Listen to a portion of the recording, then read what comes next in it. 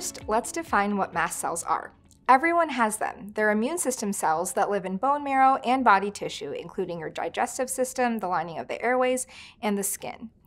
Mast cells contain sacs with mediators that are released in an allergic reaction and during anaphylaxis. The most common mediator is histamine. In people with food, insect, or drug allergies, the body produces an antibody called IgE that attaches to the mast cells and triggers the allergic reaction. These symptoms can be mild or very severe. What about people with mast cell diseases? Their reactions are not IgE related. Instead, they have overly active mast cells. Sometimes their symptoms are very severe.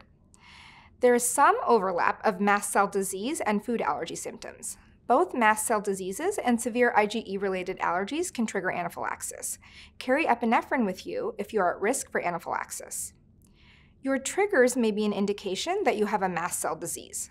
Food, insect venom, and medications can be mast cell disease triggers, but so can alcohol, heat, cold, sudden temperature changes, stress, exercise, odors, and even contrast dyes.